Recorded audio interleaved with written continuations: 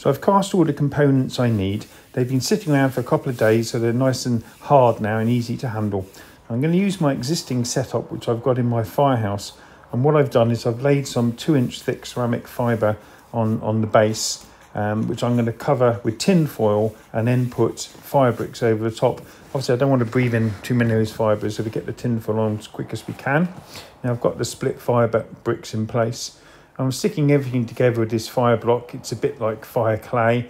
It's rated to 1500. It doesn't actually last very well. It goes too brittle, but it's very handy for keeping the components in place while I work with them.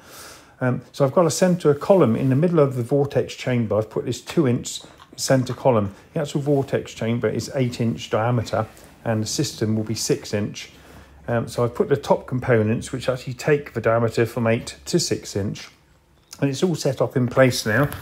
Next thing, I'm just going to temporarily fire it all up. I mean, I'm using my existing riser, which has coated ceramic fibre inside, which I'm going to replace. It's so hot, it's jumped into life very quickly, which I was hoping it would do.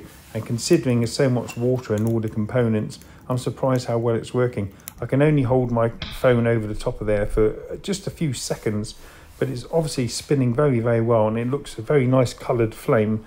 So success so far.